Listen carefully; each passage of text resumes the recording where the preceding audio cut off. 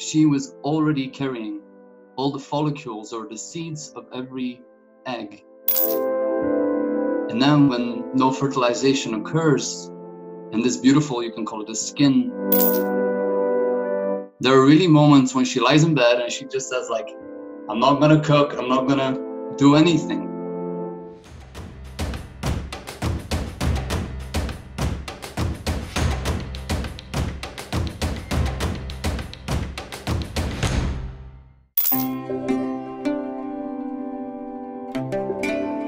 In honesty, I don't have a story.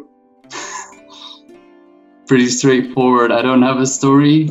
First of all, because I never experienced the menstruation. Secondly, because we don't hear stories.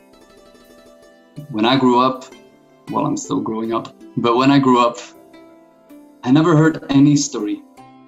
Not one. I saw my sisters having a hard time.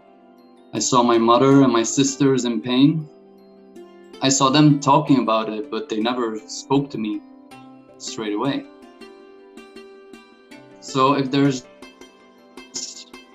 this taboo, if there's no conversation between women sometimes, then imagine the conversations that men are having.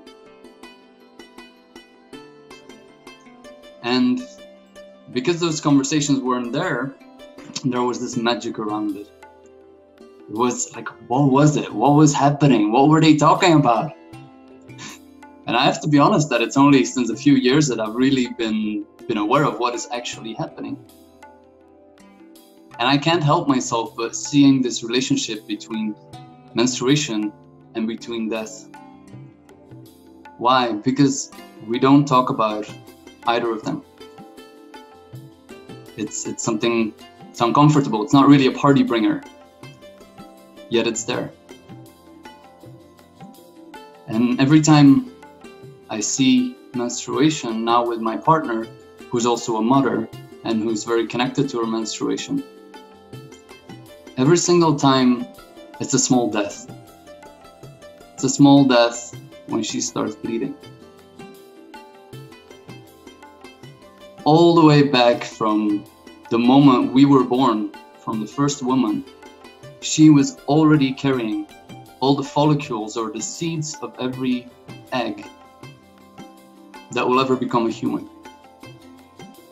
And now, every month, so to say, generally, one of those eggs dies. And there will be a moment in which there will be no more eggs, in which there will be no opportunity for birth in our physical way, at least, anymore. So the celebrations of it are so crucial. I think it has to be celebrated. Why? Because it's such a beautiful experience. If I see my wife going through it, it's really a cycle of life. And she has taught me so much about it. For example, how she started was that first she looked at her menstruation as it was. But now she says that she looks at her fertility instead of her menstruation. Menstruation is, the final chapter of her fertility. So instead of focusing when her menstruation is and focusing on, when will I start bleeding? How do I want to deal with bleeding? Now she focuses on, when am I fertile? When can I feel that this little egg pops up and is ready to be fertilized? And then when no fertilization occurs, and this beautiful, you can call it the skin, in the womb, feels that, okay guys, it's not gonna happen today. And they let go, and we start bleeding. Then it becomes such a different thing. First, what I thought was like, oh God, like it looks like they're suffering, they're in pain, something's happening, can we help them? And now when my wife starts bleeding, she's happy. It's as if there's a relief and there's this release of blood. The moment before starting to bleed is actually the heart moment, in which as a man, I can be there for her, quite practically. There are really moments when she lies in bed and she just says like, I'm not gonna cook, I'm not gonna do anything. At this moment, I need support. I need help, not just with practicalities, but also with raising a 4-year-old, also with anything that needs to be done, and the emotional support. But as men, where do we learn this? I don't know. I don't know. And if I could make a wish, then I would wish that my mother would have been my first teacher, because then she could teach me from the moment I could walk.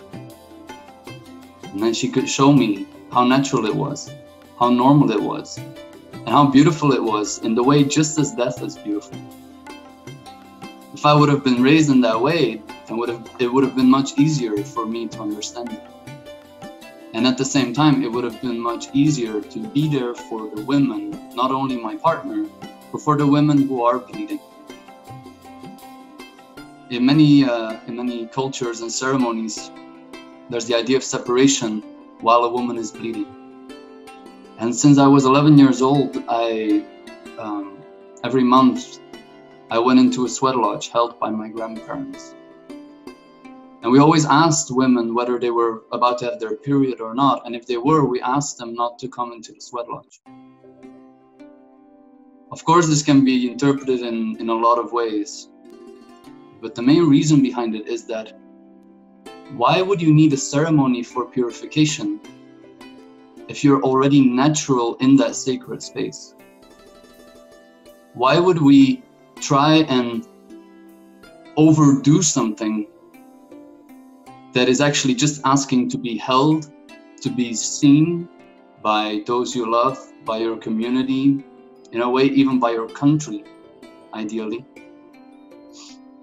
And that community can just be there to hold you.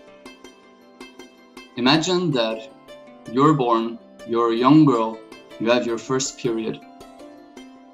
And when you have your first period, there's a moment created in which your neighbors come, in which your family comes, and they celebrate that from this moment on, you can give life.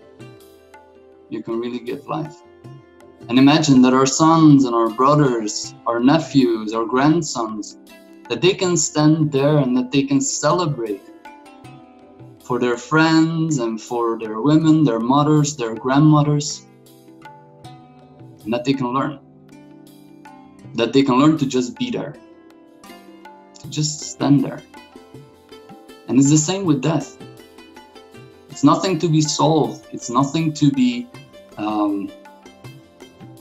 in a way, it doesn't even need to be a discussion.